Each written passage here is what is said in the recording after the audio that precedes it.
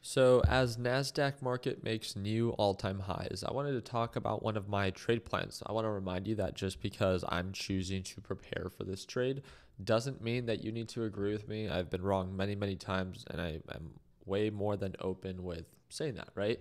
The thing that I love to do is I love to talk about ideas, and we can't be afraid to talk about ideas just because we run the risk of potentially failing.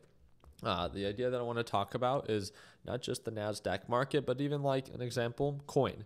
Coin just made new all time highs as it hit highs of 276.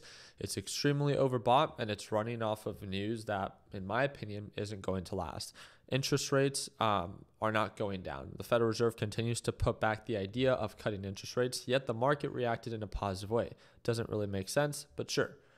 The other thing is inflation is not going down. That has been a big concern, and inflation has been stagnant, if not actually coming and going higher than what was expected based off of expectations for that CPI and PPI data report. So all these economic reports, I mean, we continue to even have huge retail stores continue to announce that they're going to be closing down hundreds, if not thousands, of stores. Dollar Tree just a week or week and a half ago announced that it's going to be closing 1,000 stores in 2024.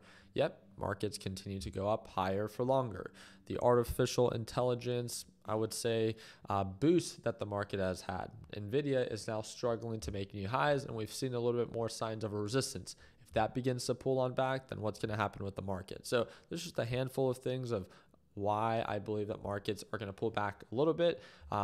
And that's what I wanted to prepare for. I see with something like coin, with versus upside potential, I see there to be a lot more downside potential for a correction than I do for upside potential. So therefore, I'm preparing to short coin, right? Obviously, I need to wait for proper confirmation of this thing actively selling off. And even on the 5 minute time frame, I do not have it. It's still holding above the EMA line, so it's still incredibly bullish. It does not make sense. It doesn't matter even if I want to short coin.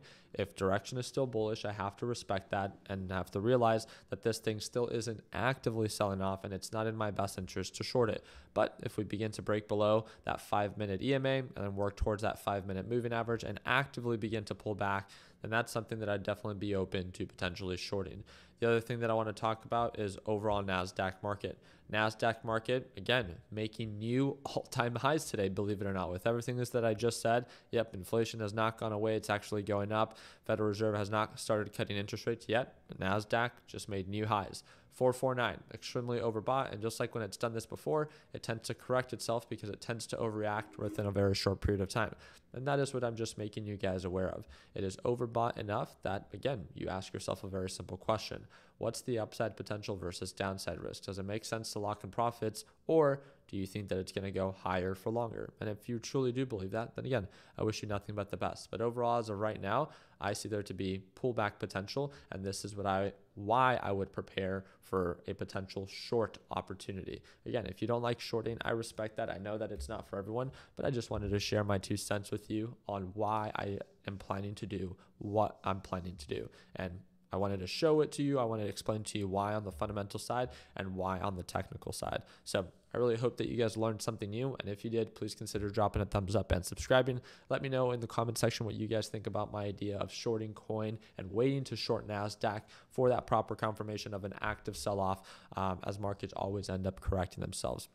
And other than that, I hope to see you for our live trading session tomorrow. If you want to watch me trade live, it's going to be the second link in the description down below. And we also have a new car we are revealing today. And if you want to check it out for our car giveaway, that's the fourth link in the description down below. I appreciate your time. Like always, let's make sure that we end the year on a green note. Take care, team.